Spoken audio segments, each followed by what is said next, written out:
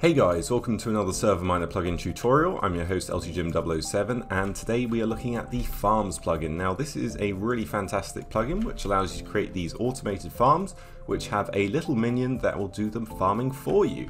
So I've got a couple set up here. As you can see, this one is a carrot farm and then this one is a wheat farm. Now I've set it up so that once this is fully grown, the minion will harvest it and then pop it in this chest over here. Same thing's going to happen for this farm. He is going to put the items that he gets in this chest here. And then once that has happened, you can obviously grab the seeds and then replant them. And then the same thing will happen again, and it makes farming a lot easier as soon as something's fully grown, and once he gets around to it, he is going to harvest it, and then it goes back in the chest and the cycle continues. Same thing should happen over here once all of these get fully grown with bone meal. There we go. He has harvested them, and then we've got loads of different carrots in there that we could then replant. So that's kind of how it works, and then if you were to click the minion, you will see there are some options in there. So the first thing we're going to go through is the commands. So if we do /farms, you can see these are the commands. If I do farms GUI, this will list all the ones I've created, so you can see all three were created by myself. It gives the coordinates, and it's also going to show the type. Now by default the type is wheat, but once you actually create it you can change it. So the first thing I'm going to do is actually remove one of them. This is the one that I built over there. You can't actually see it, but I've deleted it. If we want to create one of our own, we can actually buy one. So if we do farms buy, this will give us a farm item. So what we need to do is literally just right click it somewhere. Make sure there's plenty of space, otherwise it can get a bit messed up. So I'm going to right click it here, and as you can see, there was a couple of bits of grass here that probably shouldn't have been here. Anyway, this is what it looks like when you first create it, and if we right click the minion we can see there are some different levels of farming to make it more efficient. If you try and click level 2 for example, it will say you haven't unlocked that yet. So that is something to improve your farm with.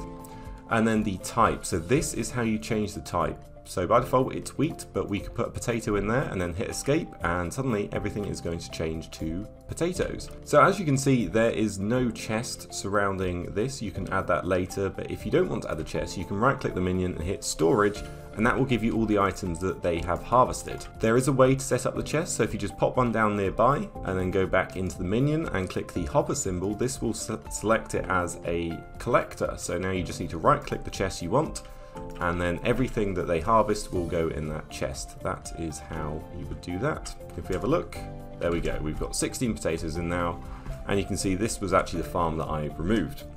There's a few other commands. You can obviously do farms list to bring this back up, and then I think it was this one that we want to delete. That's good. You can do farms reload if you want to reload the plugin, and you can do delete all if you actually want to delete every single farm, but I wouldn't recommend doing that. So that is how the plugin works. As you can see, it's very straightforward for players to set up, and it makes farming a lot easier, and then eventually you can increase your level and improve the farm as well. So here we are in the SMPitnik control panel, and as you can see there are 4 YML files. The main one we want to look at is the config.yml. So in here there's a few things. We've got vault, so that is enabled, which means the blocks and drops cost $10 or whatever your currency is. So when I bought it, it cost 10. Obviously you could change that or just disable it altogether.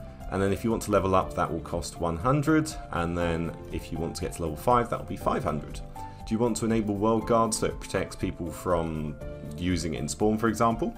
And then here are the different items by default that you have. Obviously you could add more or take away these if you didn't want a certain one, but those are the ones you have by default. And then here are the different levels, so you can go from level 1 to level 5, and that makes it better. And then how long it takes for it to grow and collect in seconds. And then we've obviously got the messages YML. This is everything that's going to pop up in chat. You don't really need to edit that at all. Then we've got the GUI, so this is just what it's going to look like in the GUI, so the item and then what it looks like.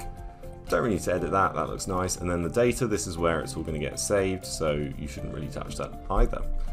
Here we are on the Spigot page. You can see it's updated from 1.7 to 1.18. It was actually released yesterday, so it's a very, very new plugin. Hopefully there'll be more documentation uploaded soon, but at the moment there's just a couple of pictures.